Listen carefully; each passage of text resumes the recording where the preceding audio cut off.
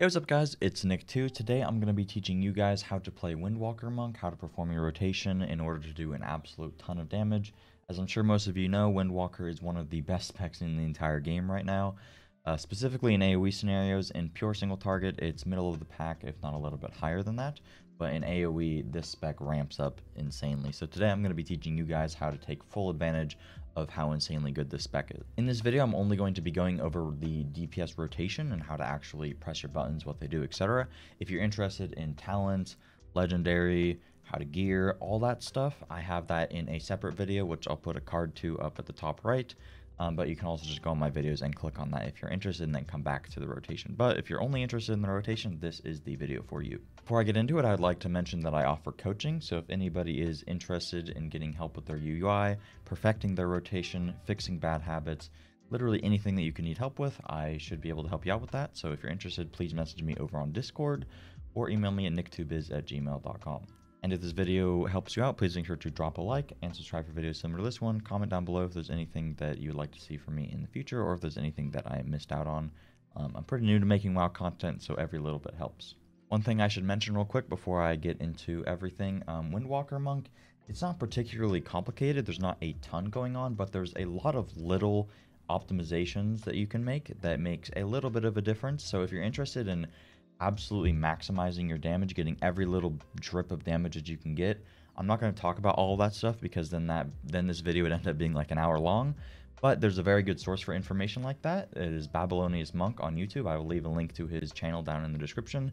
He has a ton of videos of going over very in-depth little optimizations and how to maximize your damage to the fullest, and he also has videos of every single boss fight. So if you're interested in that, please make sure to check out his channel. Really great stuff here. But in the effort of not making this video an hour long, I'm not going to talk about all of those little things because ultimately that's only going to result in, like, at the very most, like 5 maybe 10% damage at the very most.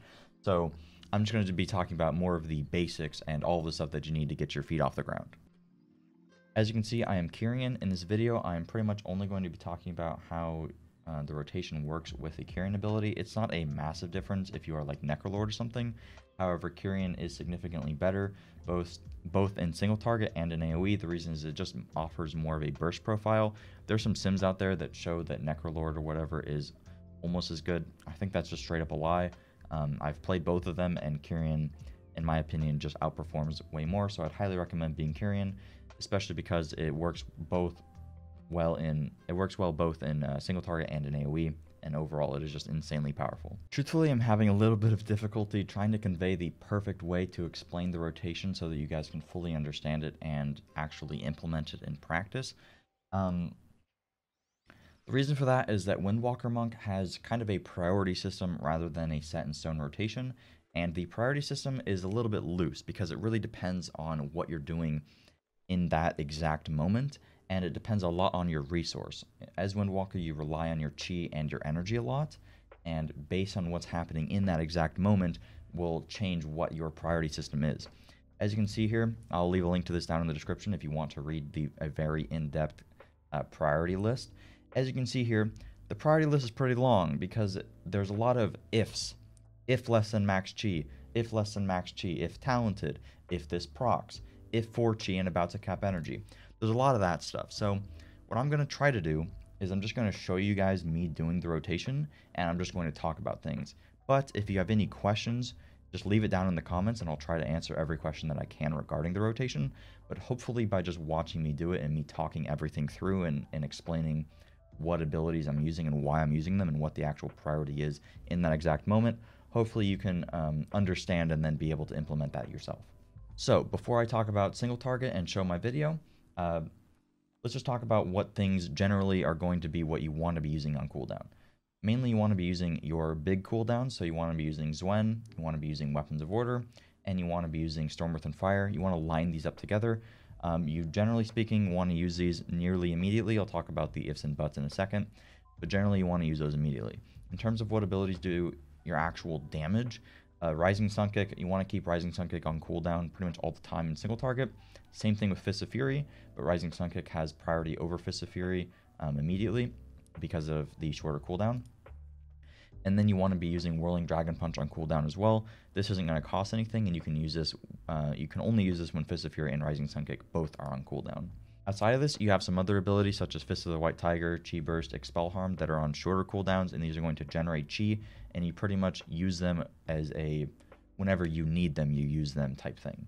You have one filler ability being your Blackout Kick. Pretty much you just use this whenever you can't do other things. Same thing with Tiger Palm, but Tiger Palm is a necessity because you need it in order to generate Chi. Couple things that are worth noting: Blackout Kick reduces the cooldown of your Rising Sun Kick and Fist of Fury by 1 second whenever you use it. And this is very important because since it is your filler ability, it actually makes sense it being the filler because it is then reducing the cooldown of your abilities that aren't filler. So that's a pretty interesting interaction there. But also whenever you use Weapons of Order, which is your big Kyrian ability, this is then going to make it to where your Blackout Kick reduces the cooldown of your affected ability, so Rising Sun Kick and Fist of Fury, by an additional second, meaning that this number then goes to 2 seconds during Weapons of Order. Another thing worth noting, during Weapons of Order, whenever you use Rising Sun Kick, it is then going to give you a buff that makes it to where your chi costing abilities cost 1 less Chi. The reason this is worth noting, by the way, I have a weak ore for it, highly recommend this, I will leave this down in the description.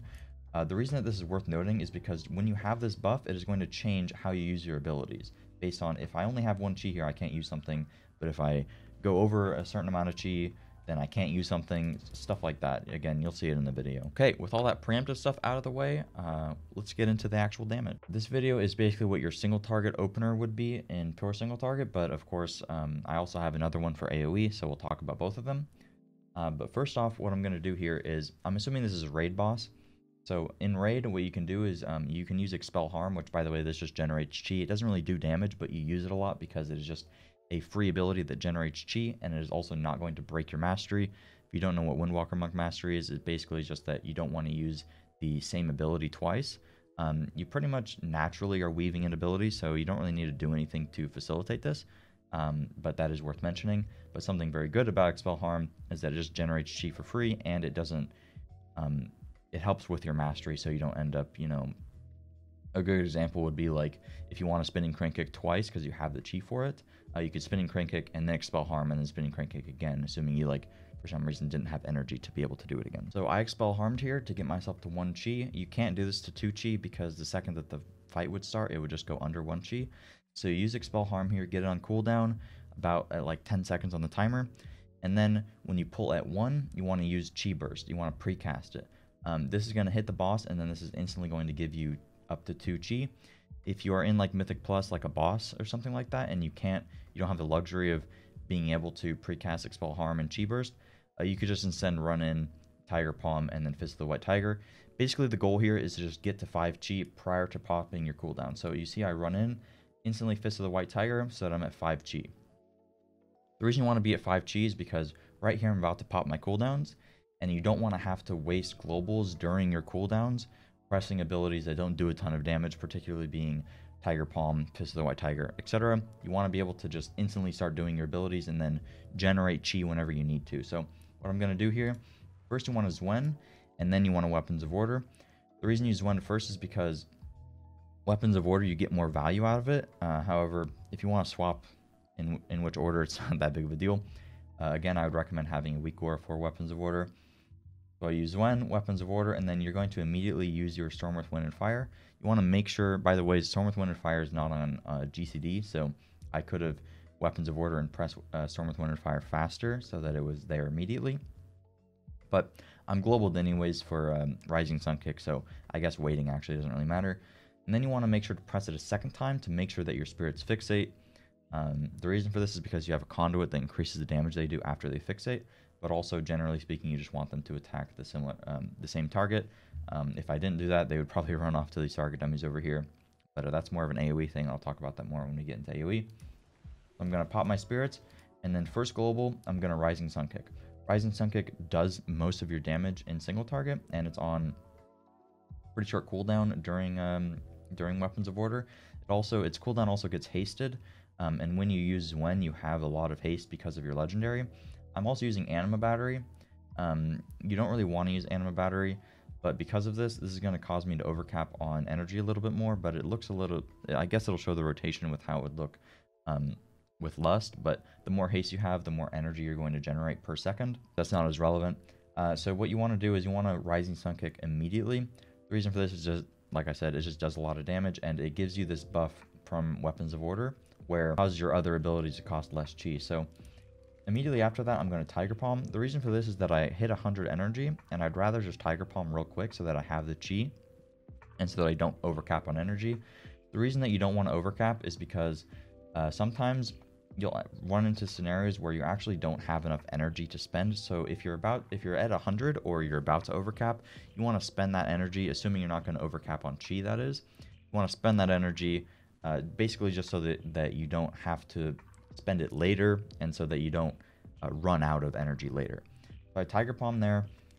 I only got overcapped really because I had Zwen up and because of my Anima battery. But if you don't overcap, you pretty much want to instantly Fist of Fury like I do here. One thing about Fist of Fury is that when you have your spirits up, you want to cancel it with an ability. You don't want to cancel it with a channeled ability such as Spinning Crane Kick or such as Chi Burst rather. You want to cancel it with something that is instant cast. The reason that you cancel it in the first place, one, Fist of Fury doesn't do a ton of damage, but two, your two spirits are already going to be casting Fist of Fury, and you canceling it is basically just so that you can get more uptime on other abilities yourself, but your spirits continue to cast them. They only don't continue to cast them if you use a channeled ability such as Spinning Crane Kick or such as Chi Burst. So what I'm going to do here is I'm going to cancel it with Whirling Dragon Punch.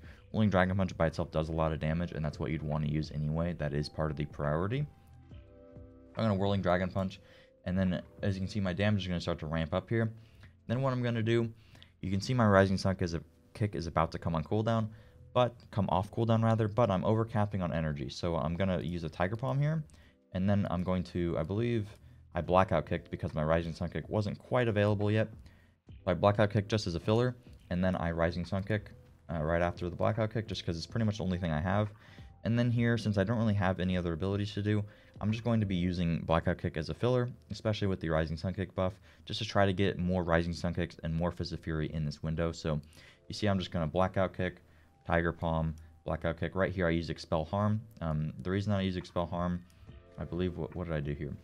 I Tiger Palmed right there, Blackout Kicked, and then I used Expel Harm to get myself one chi so that I didn't have to use the Tiger Palm there, and then I could just Blackout Kick again. If I use a Tiger Palm, I would have then overcapped, so it was better to use Expel Harm here. So then I Expel Harm, and then as you can see, my Rising Sun Kick is now off cooldown, so I use my Rising Sun Kick. I got a Dance of Chi-Ji proc. Dance of Chi-Ji does a ton of damage, but what I did here is I Fist of Furied because it came off cooldown. I probably would have rather used Dance of Chi-Ji because it was towards the end of my my spirits, and that's just going to do more damage than Fist of Fury, and then I could have saved my Fist of Fury for afterwards. Something to note about Fist of Fury canceling is it's only ever worth doing if you have other abilities that are worth pressing that are higher priority than Fist of Fury, and if it is better to just, like, for example, I have a Rising Sun Kick available, I have a Dance of Chi-Ji cast available, I have Whirling Dragon Punch available, and you only ever cancel it when you have spirits. If you don't have spirits up, you don't cancel it because you're not getting the benefit of the damage. You're pretty much using it and then not getting any damage out of it, and that's not worth it. So what I do here, I Fist of Fury. I canceled it a little bit late with a Blackout Kick.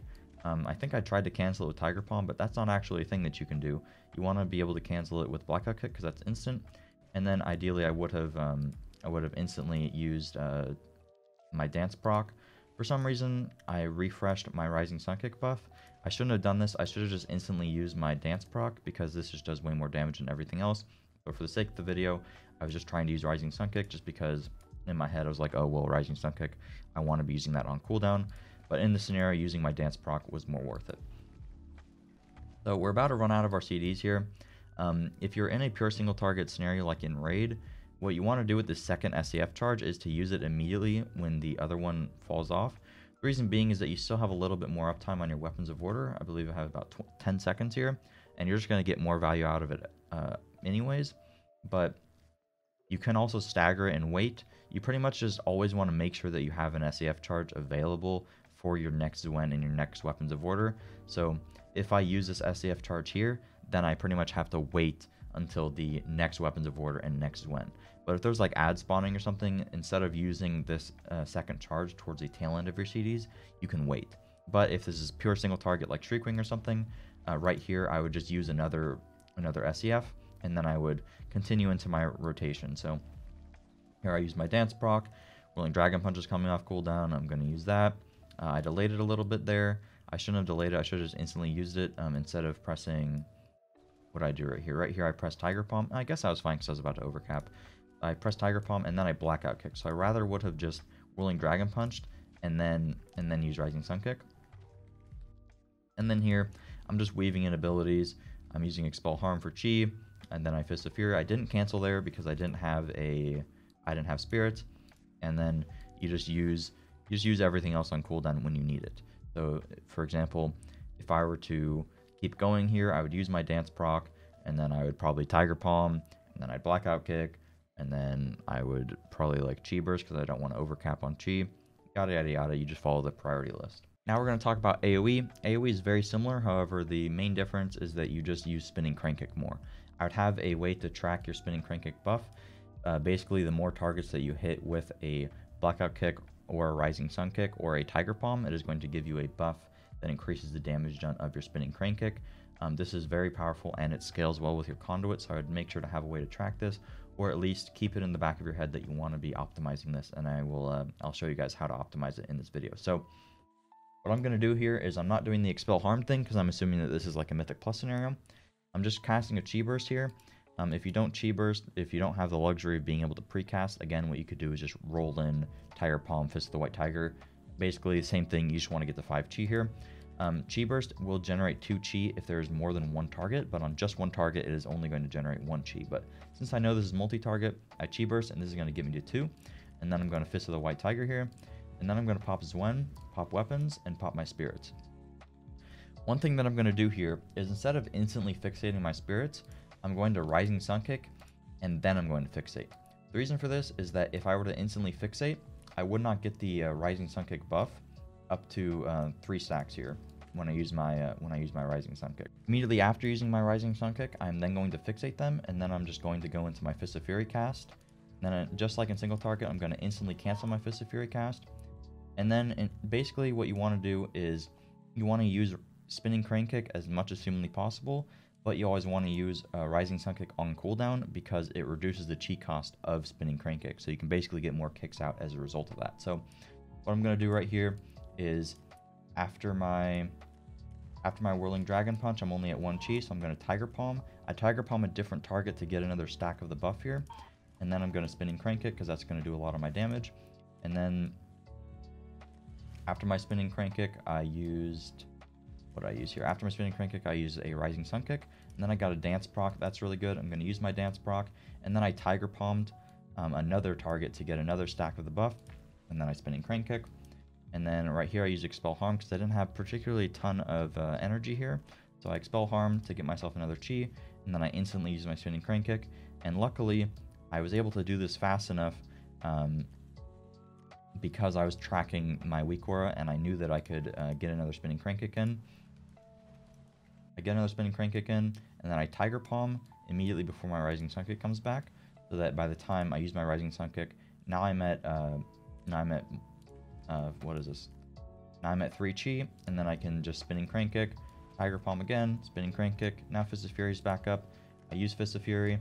I use Fist of Fury, and then I instantly cancel it. I should not have canceled it here because my spirits ran out, and I wasn't paying attention that my spirits ran out.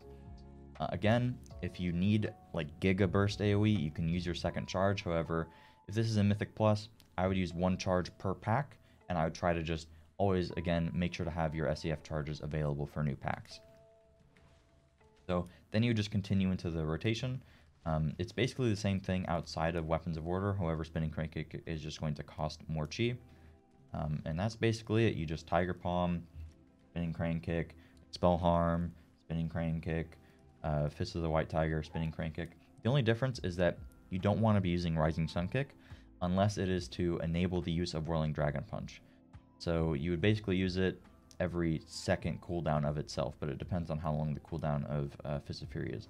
The reason for this is that Rising Sun Kick doesn't do a lot of damage, The only reason I was using it with my CDs is to get the chi reduction cost.